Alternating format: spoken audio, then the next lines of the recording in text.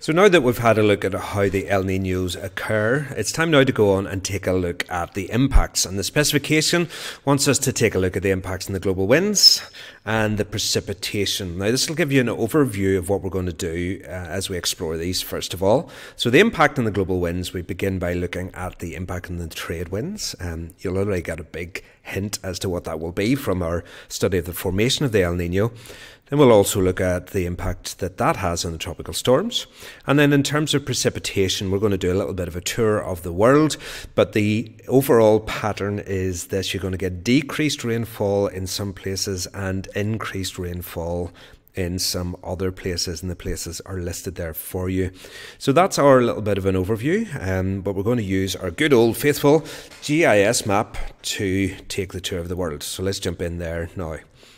Okay, let's just remind ourselves of some of the basic foundations of this. This would be your normal wind or normal temperature situation across the Pacific Ocean. And if I put on the prevailing winds that we normally get occurring here, you can see that's exactly what we would be expecting. The southeast trades and northeast trades moving the warmer water from the east over to the west, piling up the warmth here, and what you then get is this colder current here coming up the coast, the west coast of North and South America. So that's your classic standard year. Now let me start off by turning on the alert called the sea surface temperature anomaly in January 2016. There was a large El Niño event in 2015-2016, and we're really just going to use that event to have a look at some of the impacts and tour around the world. So if I turn on the sea surface temperature anomaly layer, let's see what that shows. Now the anomaly layer, what does that mean? It means that what you've got here is a representation of how different this is from the normal. Here's our key, +5 to -5. So this isn't to say this is 5 degrees C. This is 5 degrees C above your average temperature, which is huge, very, very warm. And this is slightly below your average temperature. So what you can see here in this El Niño year is that the warmer water has indeed been moved over here. Now, if I start by showing us then the prevailing winds from January 2015 to 2016 and zoom in just a little bit, you can see exactly how that is in operation. Now, maybe I'll just reduce the transparency of this a little bit so that you can see the arrows coming through. I wonder, does that help? Kind of well. What you can see here is that the winds that are normally your northeast trades are beginning to be reversed here. Similarly here, and they're weakening here. So this has allowed that warm water to move from where it normally is over here. So, but that's the impact on the wind. So let's turn off the sea temperature anomaly here for a moment. And there is the winds. These are the winds that were prevailing from January 2015 to January 2016, El Niño winds.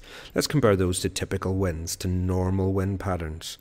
Now, I can toggle the transparency with this just to let you see them appear a little bit more. Fade them out a little bit. And what you can see then, I hope, is those locations where the winds have changed direction. So the southeasterlies here have become westerly winds, and you're having that reversal in wind direction in around about the tropics, which has caused then the warm water to move over here. These are still kind of southeasterly here, more northerly here, but they are weakened considerably, which is allowing the water and the warm water to move over here. So that's the first thing that we see in terms of the impact in global winds. You're getting this change in the direction of the trade winds, and especially here in 2016 in the western Pacific, you had them reversing and become westerly winds. Next thing that we want to take a look at is the impact of that on hurricanes and tropical storms. As we'll discover in the next section, these tropical storms are formed in these tropical regions. But what I can do then is to show you some of the impacts that the El Niños had on that wind pattern that's occurring here. So let's go in, we'll have a look at this. The 2015-16 El Niño year produced a record number of storms in the Pacific. Here you can see the number of storms that were visible in September the 1st. So basically what happens is that the El Nino tends to encourage storm formation in the Pacific while suppressing it in the Atlantic. Now, how does that occur? It occurs because of the impact it has on something called the Walker circulation. Now, you'll remember when we looked at the formation of the El Nino that we're getting the air rising and falling typically over the Pacific. So this is your typical situation where you've got your easterly trades pushing the warm water over here. The warm air rises above it, cools and condenses to form the clouds. Then you're getting this return current here, which sinks down here over the eastern part of the Pacific Ocean. But part of that will also then travel west here over the Atlantic, and what that then tends to do as part of this Walker circulation is to encourage the rising of air over the hot Atlantic, and that encourages the formation of tropical storms there. So that's your typical pattern here, that you've got the falling air that will suppress it a little bit more in the eastern part of the Pacific, and the rising air here over the Atlantic, which encourages your hurricanes. But what happens in an El Nino year is this, of course, you get the reversal of the winds. So you now have got westerly winds here, which is moving this rising column of air either over the centre of the Pacific or indeed further to the east. Now that then means as the air moves away, as it diverges in the upper atmosphere, then it'll sink back down again over the Atlantic. And the sinking air suppresses the formation of your hurricanes in that location. So when you get an El Nino year, it encourages the formation in the Pacific and it suppresses the formation in the Atlantic. Now, let's take one look at an example of that. We'll take a look at this again in a moment on the GIS map, but this is Cyclone Pam, which formed in March 2015, the second most intense tropical storm of the South Pacific Ocean, and it devastated this little island nation called Vanuatu in the southwest Pacific here, kind of between Australia and New Zealand. So if we take a wee look at this, it'll show us a bit more of the impacts that that has had. The true devastation caused by this storm has still to be discovered, but where aid teams have managed to reach, they've found homes flattened and businesses destroyed. The death toll simply isn't known yet. The president of Vanuatu has called Cyclone Pam a monster. And on road after road, there's evidence of the terrifying impact of the fierce winds. It's just very frightening. You don't know what to do. It makes you panic and not really know if I could face another day. Families are trying to work out how they rebuild their lives. Many children are among those left effectively homeless. They were really scary. They cried and I cried also. But I just have to be strong for them. All the houses were blown out. Everybody have lost all their properties. And all the fruit trees are all blown over. Help has started to arrive. The airport in the capital, Port Vila, was damaged, but the first flights carrying aid supplies have now been able to land, and charities say they are badly needed. This river has come and risen probably more than 4 metres over this barrier to cover the entire roads, sweeping everything in its path away. There are fears about what's happened elsewhere. Contact still hasn't been made with some of Vanuatu's remotest islands.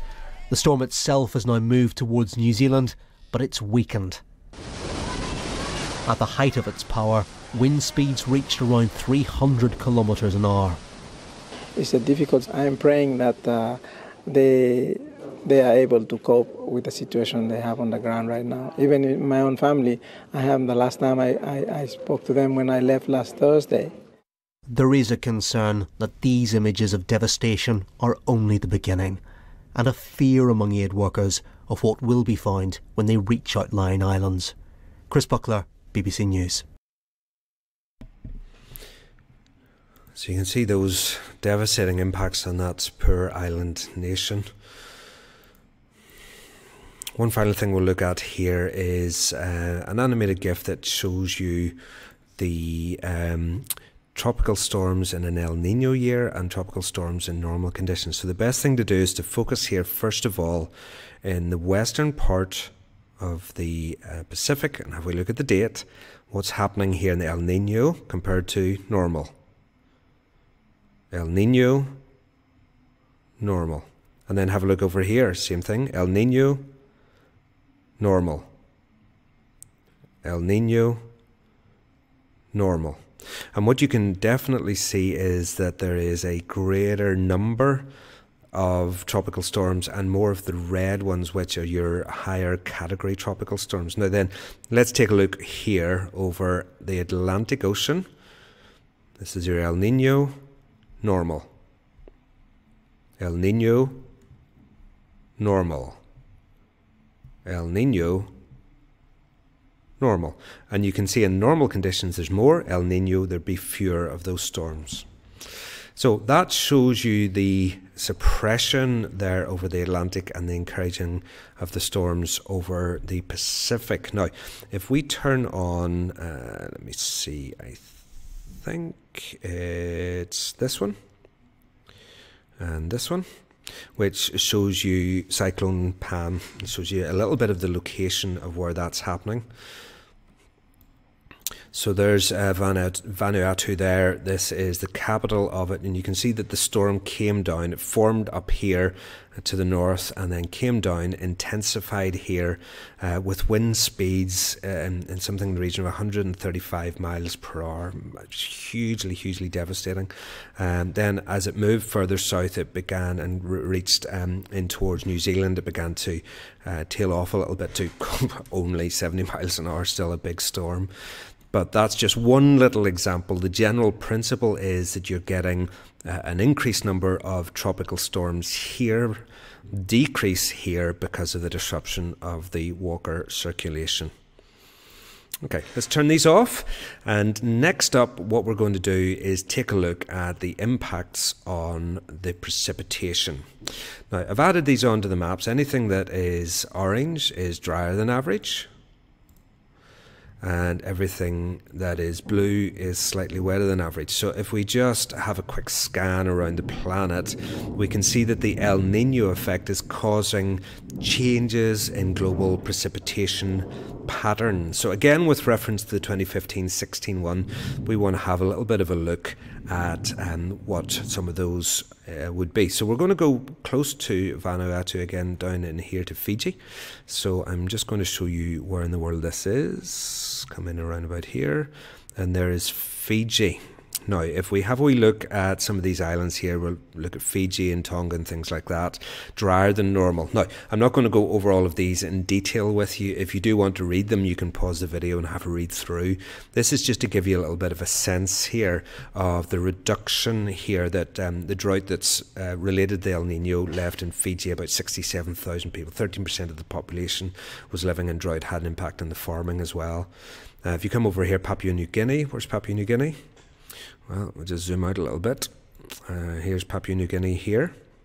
So in Papua New Guinea, again, you've got drought conditions there. 2.4 million people affected by drought, especially the poor rural farming communities as well. And then into Tonga, and Tonga is just here to the east, southeast of Fiji, in around about here. And again, we had massive impacts of the drought. The 80% of the locally grown taro will be damaged. If you want to read those in detail, you can pause the video and have a look at those. So that's the first. You're getting this reduction in precipitation in the western part of the Pacific Ocean. But we also had impacts here on Australia. Let's have a look at what some of those impacts are.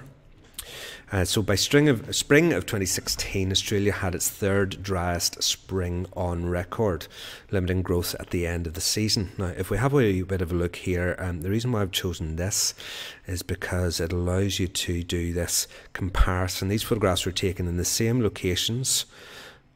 Here's the tree. Do you see the tree on the left-hand side there? Normal conditions, El Nino drought. You can just see the impact that that's having, a significant reduction in the amount of water available. Again, taking the same location, watch the trees.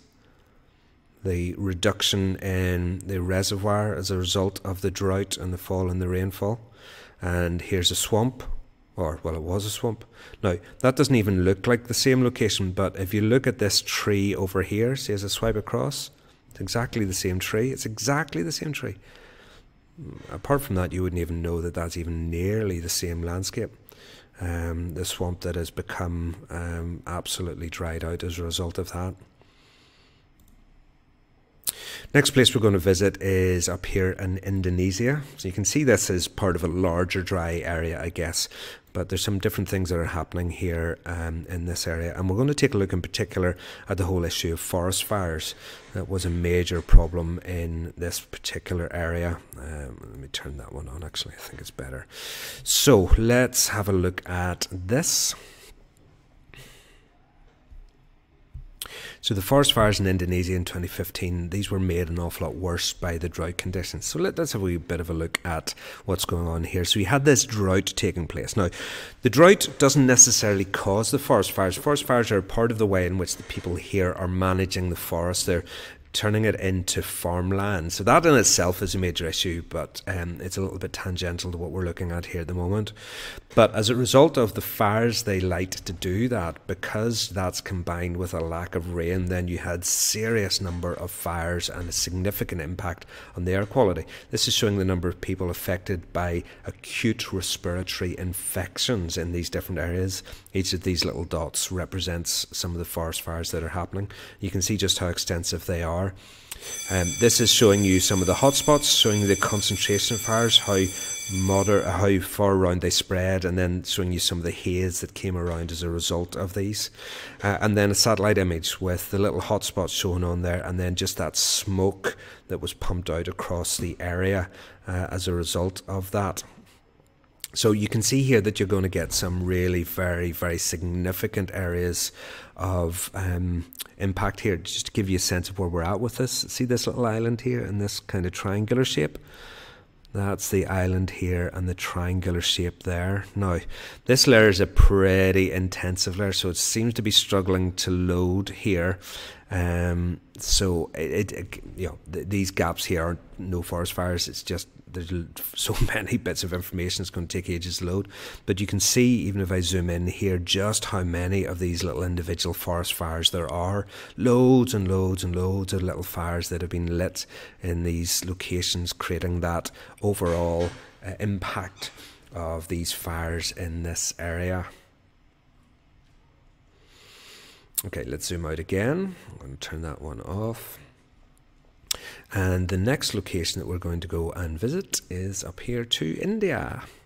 So again, you can see that India is drier than average. Let's have a look here. India below average monsoon rains in June to September. This has reduced the output of rice, corn, cotton and so forth.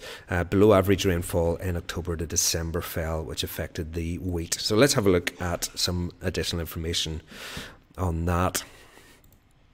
So you can see here some figures that were released, the 2015 monsoon that occurs in India. Now, the monsoon is as a result of seasonal reversal of winds. Now, we don't need to look at the details of that for the specification. Just notice that we do get the seasonal reversal of onshore to offshore winds, and the onshore winds bring the rainy season, the offshore winds bring the dry season, which gives us the very famous monsoon in India. And the people of India are very, very dependent on that for water for their crops, also things like this.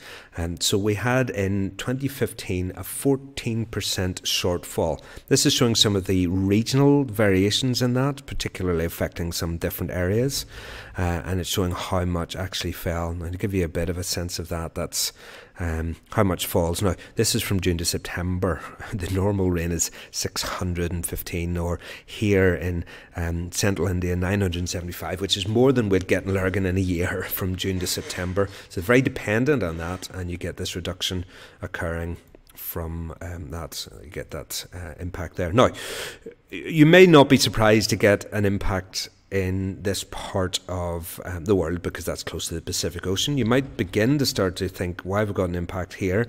And you're beginning to see that these impacts are indeed global, because if we come over here to Africa, we can see that there are a couple of other locations that are impacted by this as well. So if we come, oh sorry, that's the wrong place. If we go to Southern Africa, I'll put the bookmark in the wrong place, must fix that later. But if we come in here towards Southern Africa, you can see that there's below average rainfall. Let's have a look at this. So below average rainfall here, you take a wee look at this map. It's showing you the percentage rainfall expressed as a percentage of what you would normally get. And then there's a layer overlaid here showing the major crop zones. So you can see there's large areas here of South Africa, Botswana, Zambia, Zimbabwe and Namibia, places like that, that are getting below average rainfall. And significantly below average rainfall. And many of these will overlap with some of the crops areas. So you can then see the impact that that has. So the reds are absolute failure of crops. The oranges are where the crops are poor, and you can see large areas there where there is this failure, which kind of map on to where you're getting this reduction in precipitation. So even over here in Southern Africa, so the poor rains in the Southern Africa monsoon have led to extensive pardon me, drought across Southern Africa. Again, you can read through that if you want by pausing the video, but I want you to note this. You'd be remiss if you didn't put El Nino in the lineup in the search for atmospheric suspects. So El Nino can affect those patterns all the way over there. It's not just in Southern Africa. You will get places in Africa where you get above average rain, but let's come up here to the Ethiopian area, where again you're getting some below average rain as a result of this. Now again, here's a very similar map to the one we've just looked at. You can see that you are getting like pockets here where it's above average, but you're getting significant areas where it's below average and significantly below average here. And this contributed to the drought and the water availability. The water availability compared to normal, less than 35% of what's normally available. That's a staggering loss there, and it's no surprise then that you were getting headlines like this at the time. Ethiopian drought leaves 10 million people without food. The government has had to increase to 10.1 million the estimated number of people who desperately need food. The drought blamed on the El Nino weather phenomenon caused by Pacific Ocean warming. It's a redistribution of the heat, as you know. The worst in 50 years, the charity added. That's a tenth of the population affected by it. So you can see that as we came all the way around here, that there are a number of areas around the globe, not just those areas at the Pacific that are affected by this.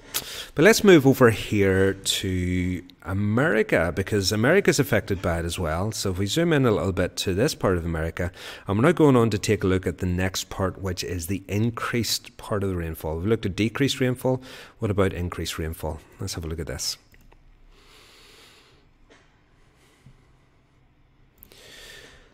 So the El Nino shifted the rainfall patterns, which led to an above average amount of rainfall for North America, for USA. This is one particular example that contributed to that. It's got the name the December Storm Complex, which brought up to 250 millimeters of rain to Missouri in a matter of a few days.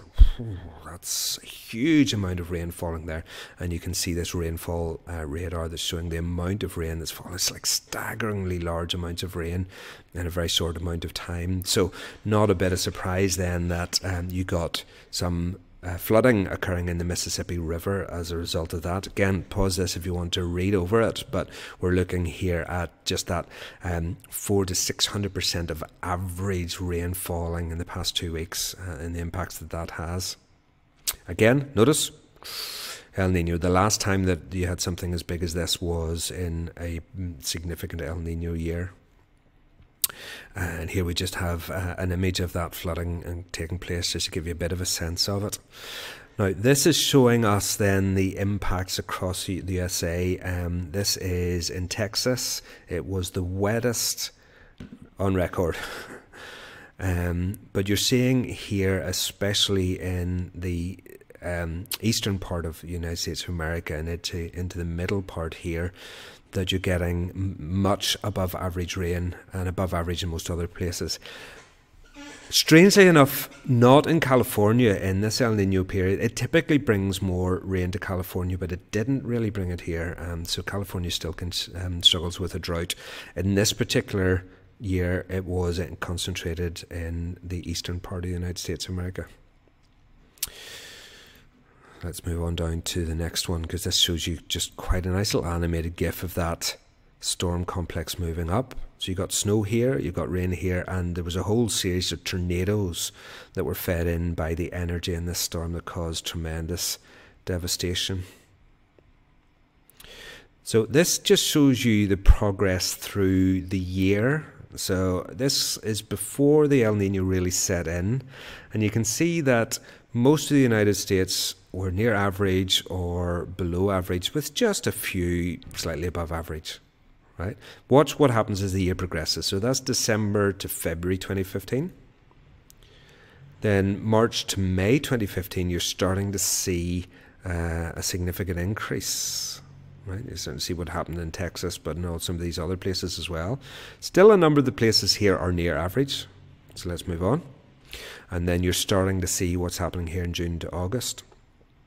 These areas getting significantly above average. And then over here again above average. So you're seeing that, just a little bit of a snapshot of the different seasons as to what's being caused here. But this shows you a little bit of the impact then that can have on the flooding that's occurred.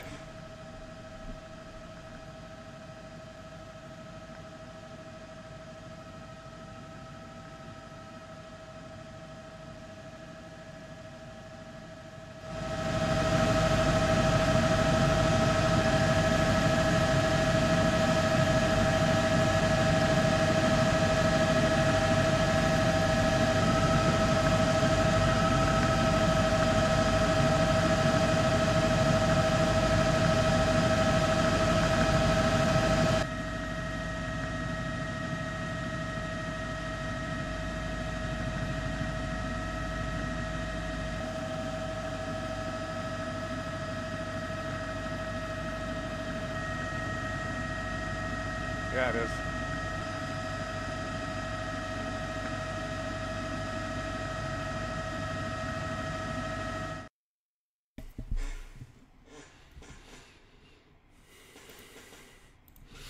So, an increase in precipitation, and finally we'll just pop down here to South America. There's places where you had a decrease in precipitation, but we'll just come in here to take a look at this part of South America, which was wetter than average. Again, this gives us a chance to have a wee look at some of the details of this.